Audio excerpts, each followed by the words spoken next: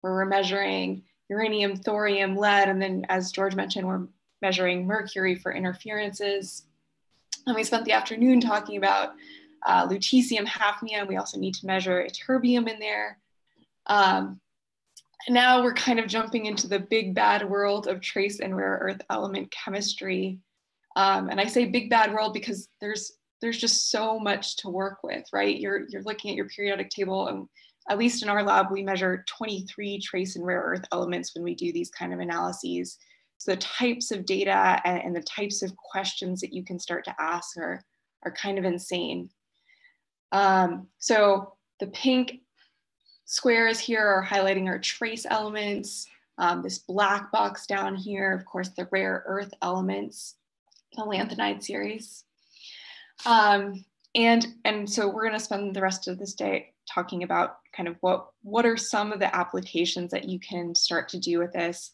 And again, I've done some of these, but I am by no means an expert on all of them. So I'm just going to show you some examples and work through those together. And then I'd refer you to the papers for additional information. Okay, so coming back to kind of the basics of zircon and where these things are going. So again, zircon is a tetragonal orthosilicate. We have zirconium living in the 8-fold site, silicon living in the 4-fold site. So things like hafnium, thorium, uranium substitute into the zirconium site. Things like titanium, which has a smaller ionic radius, substitute into the silicon site. And this exchange process actually turns out to be a temperature dependent process, which is really neat because it gives us a thermometer within the zircon system. So we'll come back to that later. So most of our rare earth elements are 3+ cations, the two exceptions there, of course, being cerium and europium, which can exist in other valent states. And so those 3+ cations for rare earth elements, along with yttrium, which is also a 3+ cation, they need a coupled substitution to get into the crystal lattice. So this often occurs with phosphorus 5+, so that you get charge balance where you have 3+ plus 5+ is the same as 4 + 4, so 8+. And so that often substitutes for the zirconium and silicon. So the heavy rare earth elements tend to fit a lot better into this crystal lattice. Their ionic radius is a lot more compatible. So we have pretty readily have substitute in the heavy rare earths, but the light rare earths substitute in less so. And that's just a function of their ionic radius, going back to basic Goldschmidt's rules. So here, man, we've just been giving Belousova all the love today. So here's another figure from Elena Belousova. This is from her classic 2002 paper where she did something quite similar with zircon trace and rare earth elements. And she basically analyzed all of these zircon trace and rare earth elements from a variety of different rock types and started to characterize some key fingerprints for what different concentrations might look like in different zircon types. But as we kind of suggested before, they always have relatively high thorium, high uranium, and high hafnium in their structure, not lutetium. And so these are normalized to chondrite, and you can kind of see some of the other things that incorporate in, typically in this kind of 0.1 to 1,000 ppm range. Okay, so this is a really fun diagram. I think this originally came from Brad Hacker and Kyler Clark in a previous short course. So if you're looking at a typical crustal zircon, it would look something like this in its rare earth element pattern. So again, depleted in the light rare earth elements, enriched in the heavies. But if you're getting cogenetic growth of garnet loves heavy rare earth elements. So it's going to suck up all those heavies, and zircon's going to pay the price. So you might get depletion in those heavy rare earth elements. So this type of kind of like intuition is how you might start thinking about these systems. So the zircon chemistry is going to be a function of of what rock type it's coming out of, kind of the work that we saw by Elena Belousova, by what minerals are cogenetically crystallizing with zircon, and things like temperature. Okay, so we can do the same game with plagioclase, only this time we're gonna break down our plage. Plage has a very strong europium anomaly. And so if we're breaking down plage, zircon's gonna incorporate that kind of europium anomaly. Okay, so something that we talked about a little bit early on in this course was limits of detection. And of course, that's not so important for our uranium and lead. We have typically relatively high concentrations, but trace elements are in trace abundances. And so we need to be concerned about whether or not our analytical technique is capable of measuring those. So here's a bunch of the different trace and rare earth elements. And this red line here at roughly 0.1 ppm corresponds to kind of our typical limit of detection for laser ablation, ICP mass spectrometry. Note that lanthanum and praseodymium, two of the elements that we'd really love to be good at quantifying because they're good at things like tracing crustal thickness through time. We have a bit more trouble quantifying, but we think that we do a pretty good job on our system based on our standard bracketing. So how can you measure these things? We've seen a lot of these names before, so we can easily do it via laser ablation inductively coupled plasma mass spectrometry like we have in our lab. You can either do this on a split stream setup where you're ablating one zircon, you're funneling half of your signal into a mass spectrometer that's reading off the uranium lead age, and another mass spectrometer that's separately measuring these trace and rare earth elements. What we do at Arizona Lasercron is we measure it all on one machine. We measure it on our element 2 single collector mass spectrometer, which basically cycles through masses through time and allows for simultaneous acquisition.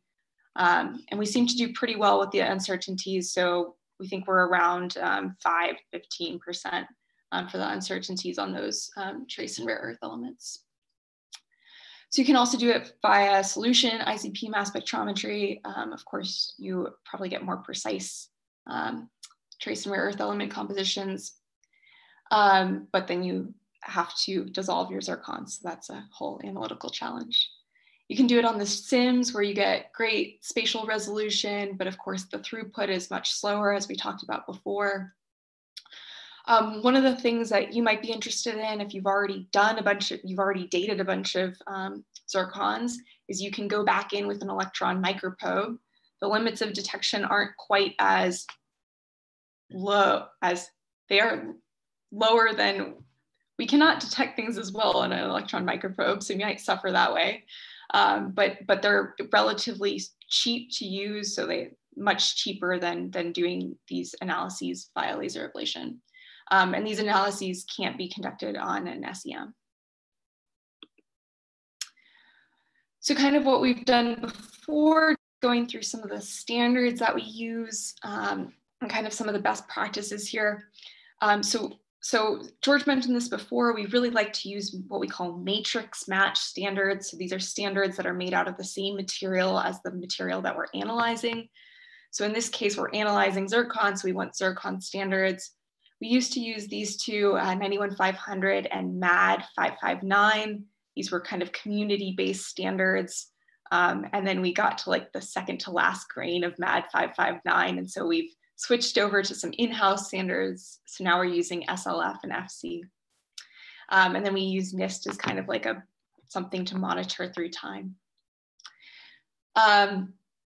We need to make sure that a lot of these trace elements have interferences. So if you're measuring, if you're trying to set up a routine, make sure you know which isotopes have interferences. So scandium, aluminum, niobium tend to have interferences. We need to do some sort of normalization to correct our data. And then the data reduction can be quite arduous. So it's typically done in iLight. We have an in-house data reduction routine, which I guess is currently in Excel, but maybe Kurt will switch over to MATLAB again.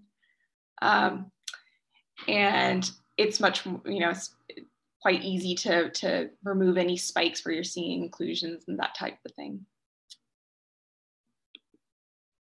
Okay, so one of the things that we do to our trace and rare, or to our rare earth element data is just like we did for hafnium. Remember, we normalized to Chur there, chondrite normalized. We basically do the same thing for trace elements. And so this is purely a function. We do this because of the Otto-Harkins effects. So elements with even atomic numbers are more abundant in the universe. And so you get this, spiky pattern in rare earth element space, which is pretty hard to interpret if you're looking at multiple populations. So all you do is you go in and normalize it. That process is pretty easy. You just divide it by known chondrite compositions, and you get something that looks much smoother. So most rare earth element data that's published is normalized. So if you do produce this type of data, that's probably a good thing to do. Okay, so you've come to our lab or you've gone to another lab and you've produced your own trace element data. What in the world can you do with it? And this is kind of what I was saying. There's so many uses for trace element data, and I think we're really kind of at the tip of the zircon for this one. There's lots more material, lots of different applications that we can start exploring. So the first thing that you can do is, simply discrimination diagrams. You've gone out, you've taken a sandstone, you've analyzed the trace element compositions, and you want to say, did these come from granitoids or from basalts, some weirdo basalts that were producing zircon, or metamorphic rocks? What was the host rock of this? So discrimination diagrams are a big one, and you can use it to get at rock type or tectonic setting. It turns out that if you have appropriate exchange partition coefficients, you can start to reconstruct whole rock compositions. And that might be really important if you're in an area where you're trying to get back at whole rock values for some reason. We'll go through a couple of techniques that involve that. I mentioned that the exchange of titanium into the crystal lattice is a temperature dependent process. So it turns out that we have a thermometer with zircon, which is kind of cool. Can do all sorts of stuff, looking at cogenetic phases, what's crystallizing. If monazite's crystallizing, that turns out to have a big effect on your thorium uranium concentrations. And so you can start to get at what a metamorphic zircon is versus what a igneous zircon looks like. And then there's all sorts of diffusion studies, which I'm gonna stay away from today. Okay, so going back, giving Belousova even some more love. So this was her paper, 2002. She went in, analyzed all these different zircons from different types of rocks around the world, and found these kind of characteristic discrimination plots that could be used to differentiate, say, granitoids from a syenite. And some of these work really well, and other ones don't work so well. But there's a bunch of different studies that have come out since that have similar discrimination diagrams. So finding one that works for your sample set can be important.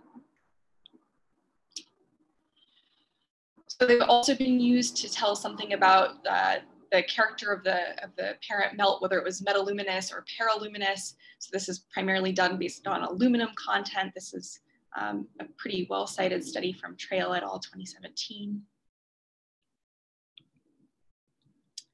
They've been used to tell something about tectonic setting. This is a pretty cool study by Grimes et al. 2015, where they basically break out zircon type in scandium ytterbium and niobium ytterbium space, and showed that you can break out continental arc versus mid-ocean ridge versus OI type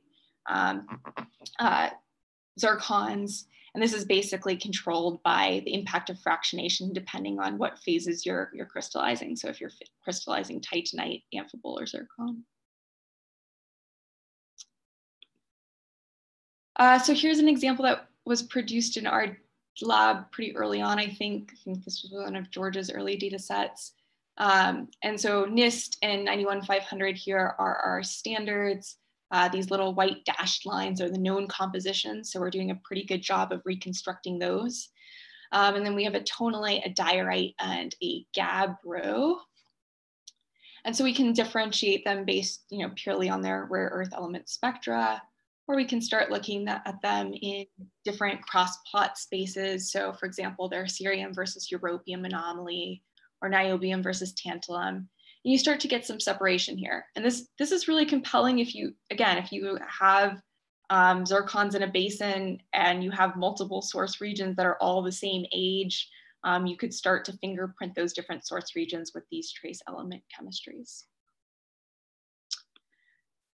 So once you have a trace element chemistry and a zircon, this is some really neat work that came out by Jay Chapman, where he's come up with a way to use those trace element chemistries to get back at a whole rock composition. So in this diagram on the right-hand side, these red lines are reconstructed approximate whole rock compositions. The black line is the measured whole rock composition. So these red lines are reconstructed with zircon, the black line is just measured. And so, to do this, you need to know your partition coefficients between the zircon and the melt, but he's come up with a way to estimate this in most rock types, which is pretty cool. So the reason I'm so excited about reconstructing whole rock composition is because if you can do that, then you can start to think about processes like crustal thickening, for example. So this is not work done in zircon. This is work done in whole rock samples that looks at, this is work by Perfetta et al. 2015, where they look at whole rock samples from quaternary arcs around the world, where the MOHO depth is known through tomography. And they find a strong correlation between the MOHO depth, so crustal thickness, and the median lanthanum and values for different quaternary arcs. And so they basically suggest that you can use this equation to reconstruct crustal thickness based on a whole rock lanthanum and terbium value. And this is basically controlled by the fact that garnet and amphibole really like ytterbium and yttrium. And so if you have thick crust, those two numbers go down. And so there's a strong control on MOHO depth based on, and the correlation with trace element chemistry in the whole rock samples. So here's an example where they've used this in the Coast Mountain batholith and the Sierra Nevada arc to reconstruct crustal thickness through time. Again, this is with the whole rock record. But what's come out more recently than that is using the type of exchange partition coefficients that Jay Chapman suggested. People have now done this in using the zircon record. So this is from a recent paper, Balika et al. 2020.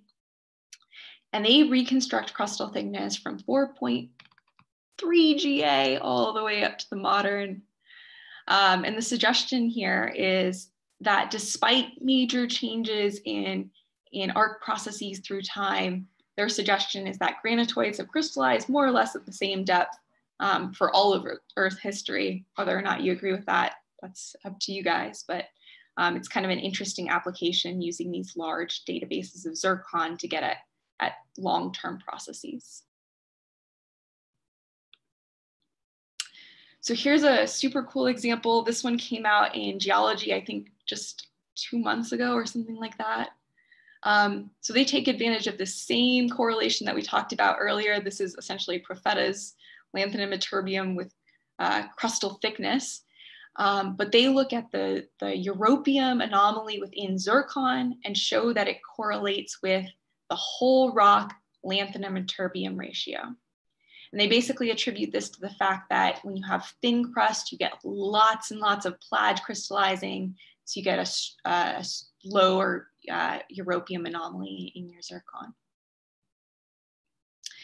And so they correlate the mean europium anomaly in zircon with crustal thickness. And using this, they're able to reconstruct the crustal thickening history of Tibet from about 150 MA to modern. As Kurt points out, it falls apart in the most recent time frame in the Cenozoic. But it's kind of an interesting application of trying to get at these these processes using the zircon record. So this is kind of a cool paper, similar type of long-term evolution of crust. This is basically reconstructing, I guess, arc processes through time. So they basically identify 3 pulses of magmatism in the detrital record. And they use kind of these characteristic trace element chemistries through time to say something about what's going on. So they say that these pulses of magmatism correspond with high thorium-uranium ratios. This ratio, they say, reflects progressively more depleted heavy rare earth values through time. And that the presence of these high uranium over ytterbium values represent crustal thickening and increased fluids through time as well.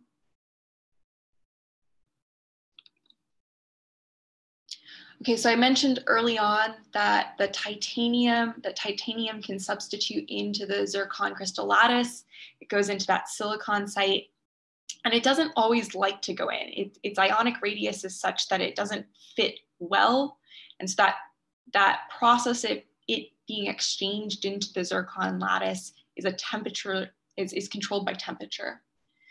And so this assumes that the melt was saturated in titanium, meaning that rutile is present. But what we find is that this process is not dependent on pressure. It's really just a temperature controlled process. And so if you look at the titanium concentrations in your zircons, that tells you something about the temperature at which that melt crystallized. So here's an example of an application of this, which I thought was kind of cool. So here's their, zircon rare earth element spectra. But what they've done here is they've done this on lunar zircons. And on the left-hand side, they've basically said that anything with greater than 400 ppm of iron is an altered zircon, not reflective of the parent melt. They do that based on some values for other typical Archean zircons on Earth. So they assume that these are all reflecting parent melts generation. And they basically use the titanium concentration to reconstruct temperature of crystallization. And they suggest, based on these high temperatures that they're getting, as well as some of the rare trace and rare earth element patterns that they see, that these were lunar zircons formed from anhydrous melts. So an interesting application to kind of planetary body evolution.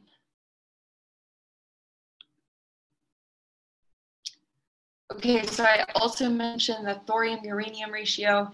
This one's really good because even if you just come to our lab on a normal day, you're already going to get thorium and uranium concentrations. That's just something that comes out of a normal analysis with us. So even if you're not specifically targeting trace and rare earth elements, it's kind of an easy go-to proxy. And so typically these low thorium uranium, less than about 0.1, are thought to be metamorphic. Greater than about 0.3 are thought to be igneous. Again, we measure these all the time. We think this is probably controlled by things like monazite, which takes up a lot of thorium, growing, which causes zircon, a cogenetic zircon, to be depleted in thorium. But there's some other, potential mechanisms too that have been proposed to explain this type of ratio breakout. But this is a nice fingerprint for what, if you're using, say, detrital zircons and you're trying to get at, was my source region metamorphic or was it igneous?